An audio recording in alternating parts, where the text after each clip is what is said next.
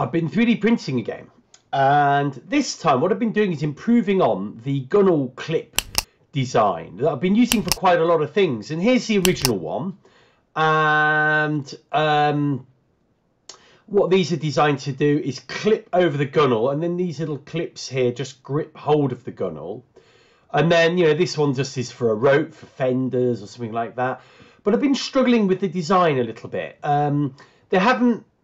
They're not brilliant at holding onto the gunnels, especially for, say, when you're pulling things upwards, like a tent clip. And they do have a few other flaws, like they move along the gunnels as well. So this is Gunnel Mark II, and this uses a completely different sort of way of looking at it.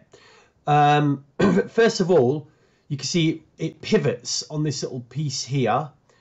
And then we tighten this up around the gunnel, and then this has now got a little attach point right at the bottom of the gunnel. And I'm hoping this will actually mean that we can fix this around the gunnel really quickly, tighten it up with the screw that will go through here, and it will be a bit more usable. So let's go and print this out now and see what comes up. Use a bolt here to pivot those. And then this is the lock nut, so we can undo that right to the end there, and then that should be big enough to get over the gunnel, and then we clamp it down and tighten it up. And as we do that, that should keep that quite tight to the gunnel.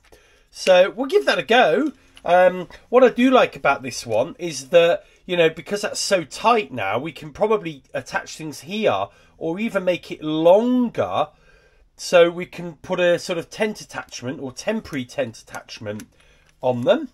And also I like them because, you know, if we put a butterfly clip here, or butterfly knots here, we can actually take them off and move them, adjust them, put them in different places. We could also make them a little bit higher here. So you could have like an attachment up here, you know, for fenders and things like that. So yeah, I'm really looking forward to seeing if this works. If it does, then yeah, we'll explore what we can make with these things. Yeah, I really like that. For Ukraine, by making sure I fly the flag, especially on the lake where it doesn't really matter.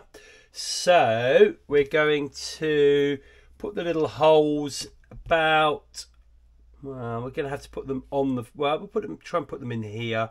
I'm hoping they'll work, especially if you go over that stitching there. Should be all right. Oh, I need a hammer. Where's my hammer? My hammer's in my tool, so I'm just going to use the other end of this. Yeah, that'll do. And then I'm going to use my little brass eyelets. Yes, they're a little bit more expensive, but the other ones are too big. So my cheap ones are way too big. So we're just going to do it with these.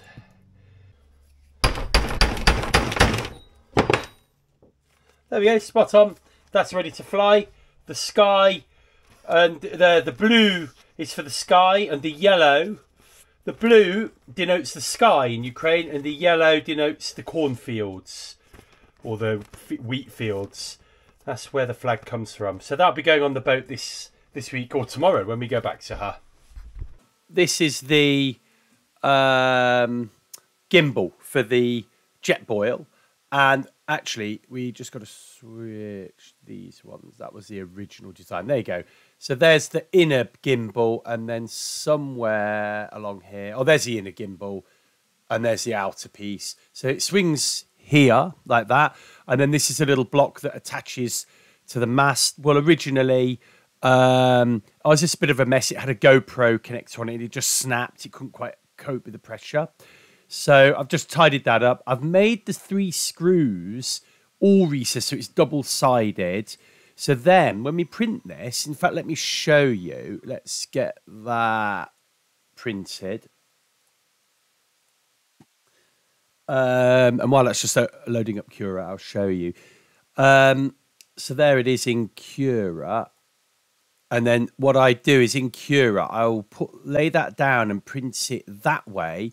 And that means this piece that's on the glass will be nice and shiny, so really good for adhering little 3M VHB pad 2, which will be good.